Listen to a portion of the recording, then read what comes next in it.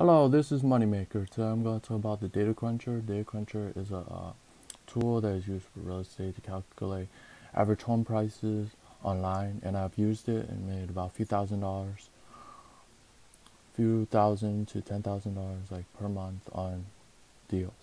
I already sold like 3 or 4 properties.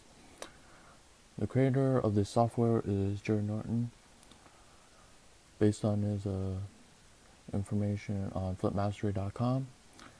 I'm going to show you the video. The video will talk about, usually in about 3 minutes, how to use it. First thing is enter your zip code, and next is it brings you to the website. It gives you the proper listings, and it's all explained in the video.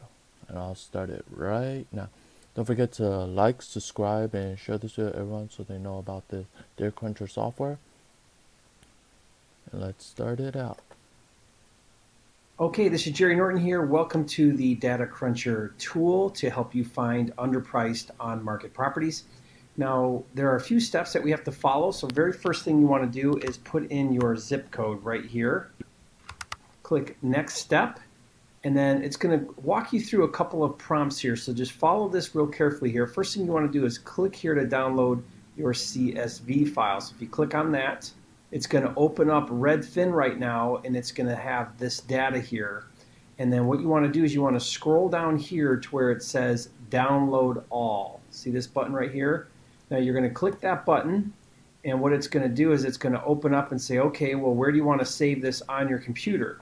Now what I want you to do is I want you to do a couple things to keep your data organized. First thing you're going to do is you're going to click New Folder, call it Data Cruncher, click Create. Then we're going to create another folder under that one called Zip Codes. And then under the zip codes, we're going to create this property that we're going to name 48371. And then I'm going to click Save. Now what it did is it saved it under that file system on my computer. Then since this opened a new window, I'm going to go back over to the window where the software is. Then I'm going to click here where it wants to know to get that file. So I click Choose File, and then I'm going to go click on that folder there and under zip codes, and there's my file that I just downloaded. I'm going to click Open, and then it's going to upload that into the system. Then I'm going to click Calculate, and then it's going to open up another window, and it's going to have all of my data. Now a couple things I want you to notice here. Very first is up here it says for this zip code the average price per square foot, sold price per square foot is $153. There are currently 38 active properties for sale right now. Under that, those are the ones that we want to look at and go after. They're underpriced.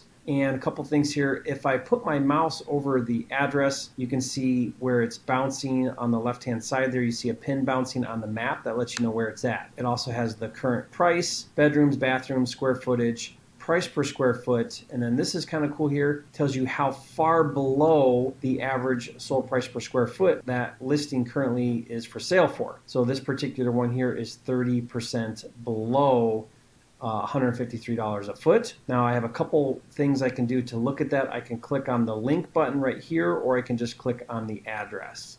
So if I go down here and I pick one of these, you can see here it pulls up this property. There it is right there on Lakeview Drive. That opened up another window. So to go back, I would just go back up here, and then I'm back to my screenshot of the property. And if I wanted to go back to the tool, I could click this back button. It would let me go back to the search field. Don't click that unless you're done working on any leads that you're interested in here, because if I click back, what it will do is it will take me back to the main screen where I would have to do that again. Okay, that's how you use the tool. Good luck, happy hunting. I hope you find some awesome deals. If you like this video, hit the like button, subscribe to my YouTube channel, and share this video to everyone so they know about it. Also check out my other YouTube channel, Cyber Dragon, for some other money making tips. That one will mostly focus on affiliate marketing, surveys, and a bunch of other programs.